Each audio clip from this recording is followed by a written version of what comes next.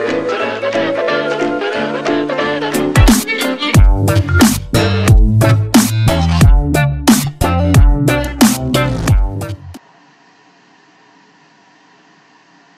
everyone, we're going to calculate each of these vectors, find or calculate,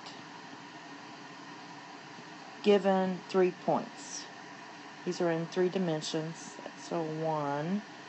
So basically the way you do that is you subtract, and we're going to subtract for the first one b minus a, so that's going to be negative 5 minus 2, 1 minus 3, and 0 minus 7, and that's going to give you vector negative 7, negative 2, and negative 7.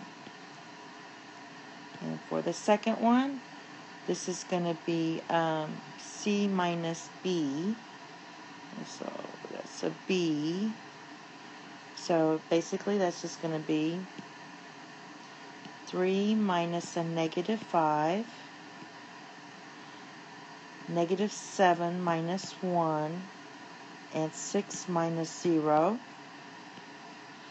And that's going to give you 2, negative 8, and 6.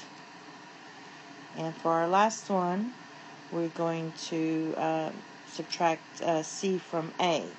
So that's going to be 2 minus a negative 3,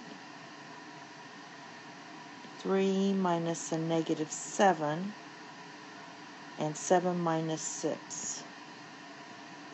And that's going to yield vector 5, 10, and 1. And that's all. Thank you. Have a nice day. Bye-bye.